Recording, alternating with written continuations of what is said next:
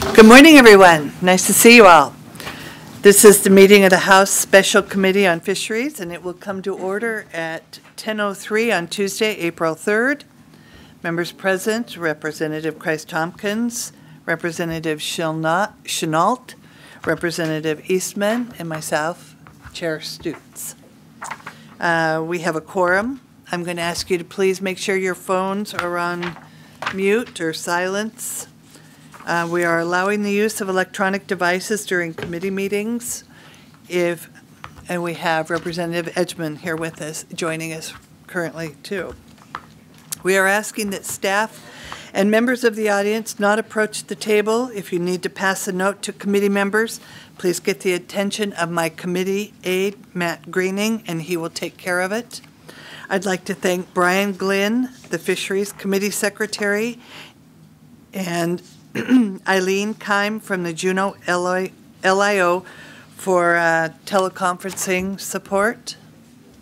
Our only order of business today, we will be presenting a new CS to House Bill 199, walking through the changes, going over the sectional analysis, and holding committee discussions. We will not be taking public testimony on the bill today, but we will be hearing from the public this Saturday starting at 10 a.m. For months, my office has been bringing all the stakeholders together in a collaborative effort and open process in attempting to find the right balance between protecting a precious renewable resource that all Alaskans hold dear while still allowing a responsible development to go forward. I believe this draft is more in line with the request by the Board of Fisheries. It is a much-needed improvement to Title 16 that focuses on public notice, public comment, the ability for the public to affect the process, criteria for the proper protection of fish, and providing the Department of Fish and Game with more enforcement tools. We also have Representative Tarr joining us. I'm confident that this new version will be a workable product for industry and a breath of fresh air for our fish and game biologists and supporters of increasing protections of salmon habitat. I know people have been waiting this draft, so without further ado, I would ask my staff and Fisheries Committee aide, Matt Greening, to come to present the committee substitute. I'm having Mr. Greening present the changes first, but since it's been a while since we've heard this bill, he will also give a brisk walkthrough of the sectional analysis afterward. May I have a motion to bring the CS before us? Madam Chairman, I would move to adopt the proposed committee substitute work draft LS 0438/I as a working document. Hearing no objections, the draft is before us. Welcome, Representative Newman. I would note that the department has representatives in the room and online for questions. In the room, we have Kyle Moselle, Associate Director, Office of Project Management and Permitting, Department of Natural Resources. We have Ben White, Environmental Manager from DOT, and John Boyle, BP Director of Affairs, for questions as well. Online, we have Ben White, Natural Resources Manager, Department of Transportation, Andrew Sayers-Fay, Director, Division of Water, Department of DEC, Ron Bankert, Fish and Game Coordinator, Division of Habitat, South Central Department of Fish and Game. Members, please feel free to ask Mr. Greening questions during his explanation of the changes in sectional analysis. So we'll get moving forward. Mr. Greening, if you'd identify yourself and your affiliation for the record and proceed with your presentation, please. Thank you, Madam Chair. Members of the committee, for the record, Matt Greening, staff to Representative Louise Stutz and Fisheries Committee aide. I'm going to start on page 1 of the explanation of changes, version N to I.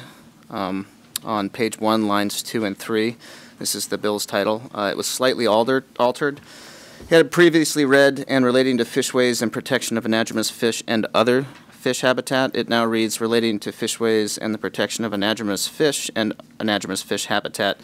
The major difference being that the protection of anadromous fish was included, and other fish habitat was also removed. This is a reflection of the fact that what used to be the significant adverse effects section is now the consideration of effects on anadromous fish and anadromous fish habitat. It just seemed appropriate that we put language in there that the commissioner also consider effects on anadromous fish along with anadromous fish habitat, because the two work hand in hand together. On page 1. Excuse me, Representative Newman. Thank you, Madam Chair, for the opportunity to ask while we're going through this bill. And I don't know how far you want to get into the explanations on this, Madam Chair, but maybe because this is in the title, and I think this is a large part of the bill, is maybe if we could get from staff as the reasons behind the changes here, or maybe at least the high points of the reasons of why the changes, if there was comments or issues that were concerned, there may be statutes that were, I don't know, that were applicable. A little bit of background information of their changes, if we could. Certainly. Thank you, Madam Chair. Through the chair, absolutely, Representative. Page 1, line 5 through page 2, line 28. Added a new section 1 that adds legislative findings and policy language to the uncodified law of the state of Alaska. I would like to point out before I get into this that this is non-binding language. It's essentially intent language that's in the front of the bill. So while it states the findings and policies of the legislature, nothing in this section is binding. And basically the front part of it just affirms the legislature's commitment to sustainable salmon fisheries, and that the fisheries be managed and resources managed in a way that's consistent with the Constitution. And that's subsection A. And that's on page 1, line 7 through page 2, line 4. And subsection B, which is also part of the legislative findings and policy, on page 2, lines 5 through 28. It's additional language containing guidelines for the protecting anadromous fish spawning, rearing, and migratory habitat. This language was pulled directly from C1AI, 2I, 3I, 4, 5, CD, 1D, 1E, 1F of 5 AAC 39222, and that is the policy for the sustainable policy of management of sustainable salmon fisheries, which is part of a regulation package that was passed by the Alaska Board of Fisheries. It just provides guidelines in the protection of salmon habitat. And again, that is non-binding discretionary language, but it seemed appropriate to put that in the preface of the bill. On page 2, line 29 through page 3, line 7, we added a new section 2 that amends the Fishway Act to require that the passage of upstream and downstream fish is provided for. Currently, AS 1605841 only requires a fish passage for downstream migrants. So all that we did here was we added in section 2 to existing statute the words upstream and on line 2 in front of downstream, so that there was a concern that I heard that perhaps this created a loophole whereby you would be required only to provide fish passes for downstream migrants, but obviously if fish can't get up the stream, you very soon will not have fish going down the stream. So this is just kind of there hasn't been an issue with this so far, but it's just something that seemed appropriate to put in there to make it clear that upstream and downstream passage is to be provided for. Moving on to section 4. Representative Newman. Thank you, Madam Chair. Matt, I know that I was going to purchase a piece of property one time, and I would have had to build a bridge across the Donovan Stream. I called and see what it would have been for a permit to do that, and was told this, like if I had a flatbed off a semi or something, it's used quite a bit in Alaska, or it could be logs. As long as I didn't disturb the banks going into the stream, it would be okay. But when I'm looking at this and it talks about every dam or other obstruction built by any other person across our stream, is that, a lot of times we have bridges again so people can access and across these streams, but this would be an obstruction across the stream, frequented by salmon and other fish, and if people were put as passage on that, so it could be people in a canoe, it depends when the high water levels come up. I have no idea of what that could mean. Thoughts on that? Through the chair, Representative Newman, this this is in current statute right now, and it has been pretty much since statehood.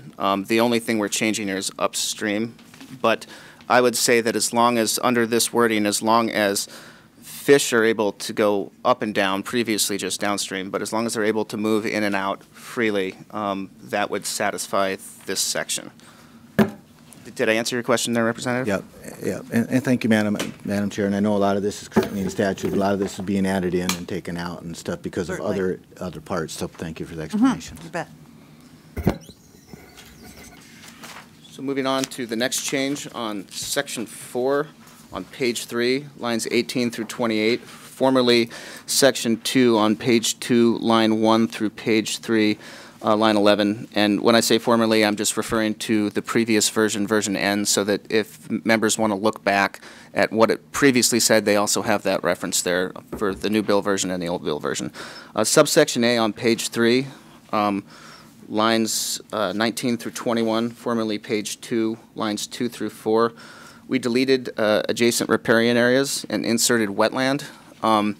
Currently, DNR has the authority on riparian areas. There's a number of municipal ordinances that have riparian setbacks. The Forest Resources and Practices Act also has established riparian setbacks, and we didn't want to overlap that authority, so we removed the adjacent riparian areas from the bill, and it's something that, as is current practice, when ADF&G wants to have protection for a setback in a riparian area, they have to approach DNR and ask them for that authority in a project, and we didn't want to interrupt that process. We did insert wetland because right now ADF&G is currently cataloging wetlands in the anadromous waters catalog. They don't have explicit authority in the statute to do so, so we wanted to provide them with that and make it clear that that wetlands that are cataloged and surveyed as anadromous are also included in the anadromous waters catalog, and that they have the explicit statutory authority to do so.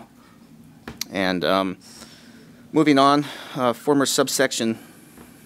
Representative Newman. Thank you, Madam Chair. Matt, I think what I heard there would be a change in statute that would allow Alaska Department of Fish and Game to categorize or put into catalogs different uses of fisheries or different streams or how they were used or what they were, and this would be a fairly large change in statute?